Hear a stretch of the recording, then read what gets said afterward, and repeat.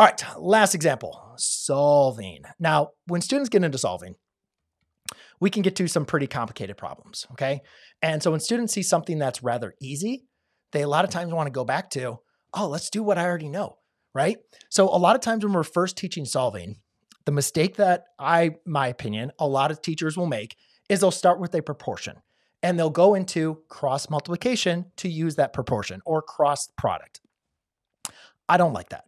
And the reason being, and again, I've done it before, so I'm not throwing shade on any teachers because I've been there before and I've done that. And it's just through my years of experience that I've adjusted how I want to approach students solving rational equations. But when I start with students with a proportion as the easiest example, because it's fairly basic to solve for, and students are familiar with it from Algebra 1, they just remember it. They stick to it.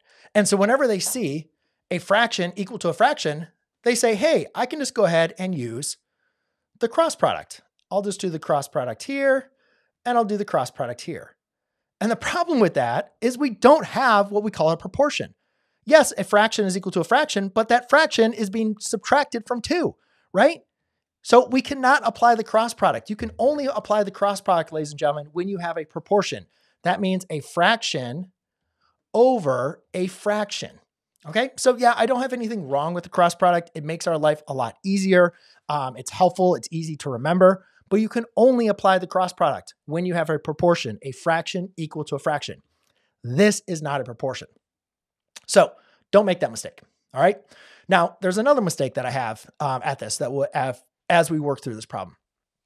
So what do we do? Or where do I like to approach things of a problem like this? Well, you could get common denominators and then create a proportion. That's not a bad idea because you could multiply by x over 1 times x over 1 and then combine them and then do a proportion.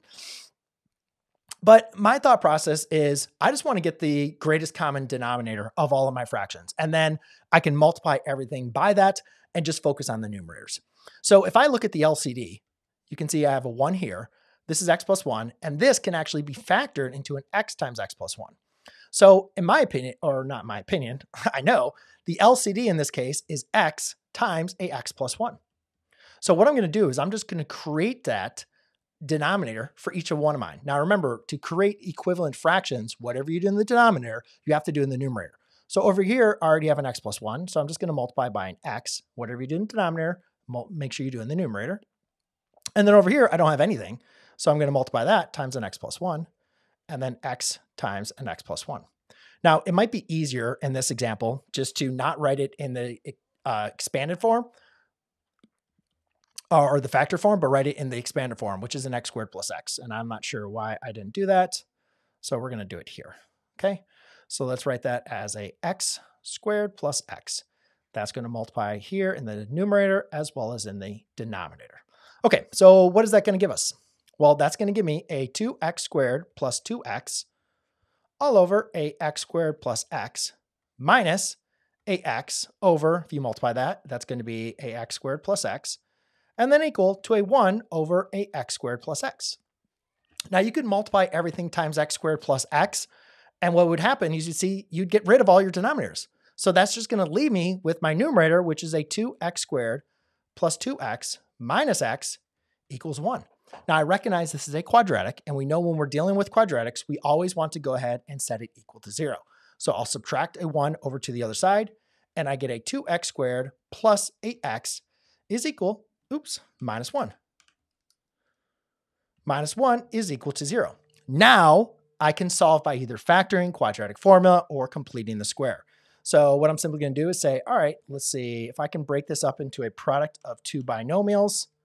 So I have a 2x and then a x is equal to 0. I want my outer and my inner products to add to an x. So therefore I want this to be a positive 1 and this to be a negative 1. Now I didn't show the zero product property on the last example. So let's just go and break it up, because when you have a product equal to 0, you can apply the zero product property, add 1, divide by 2. So x equals a 1/2. And over here, x equals a negative 1. However, remember when I talked about like the restrictions and that like first video about making sure, following through?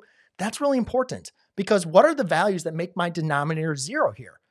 It's going to be 0. So x cannot equal 0, as well as when x equals -1, because those make our denominator equal to 0. Well, what's the problem over here? One of my solutions is in the restriction. So this is what we call an extraneous solution. And that's the last mistake students will make. They get so happy for doing a problem like this, figuring it out, finding the solutions, and then they select x equals -1 as a solution. No, it's a solution to the quadratic. It's not a solution to the original equation, because the original equation is restricted when x is equal to 0 and x equals -1, or it's undefined at those values. So therefore, ladies and gentlemen, that is an extraneous solution. This is going to be your solution.